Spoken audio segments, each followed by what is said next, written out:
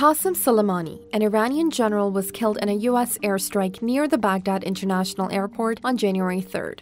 But who was Soleimani, and why was he targeted by the U.S.? The 62-year-old Major General was the head of the Quds Force of Iran's Revolutionary Guard, a unit responsible for foreign military operations. Soleimani was considered the architect behind several proxy wars across the Middle East. The U.S. designated the Revolutionary Guard a foreign terrorist organization in 2019 as part of a campaign to pressure Iran to negotiate on its ballistic missile program and nuclear policy.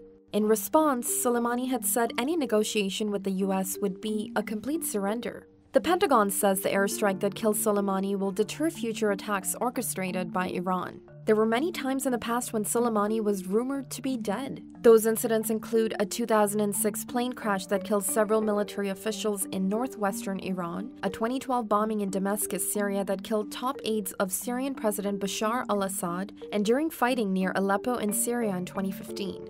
But this time, it's not a rumor. Soleimani's death has been confirmed by Iran. After Iran's Islamic Revolution, Soleimani joined the Revolutionary Guard. And not long after the revolution, he played a part in putting down Kurdish unrest in the northwest of Iran. He inspired many Iranian citizens to join the Quds Force and would get emotional around troops, even embracing them before sending them to fight.